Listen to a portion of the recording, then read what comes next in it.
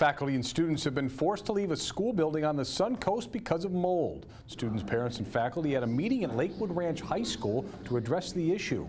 Members of the school district and a mold expert answered questions from concerned parents. The problem has been ongoing for a year, and the mold has been found in a dozen classrooms in one of the buildings of the campus. Students and faculty have not been in the building since last Friday because it has intensified in certain areas. Randy Cody has 2 kids attending Lakewood Ranch. Testing that was done last year just wasn't very thorough. They didn't look in ceiling tiles. They didn't look under desks. Been in limited areas such as underside of desks or in certain areas of wall systems, exterior, not interior.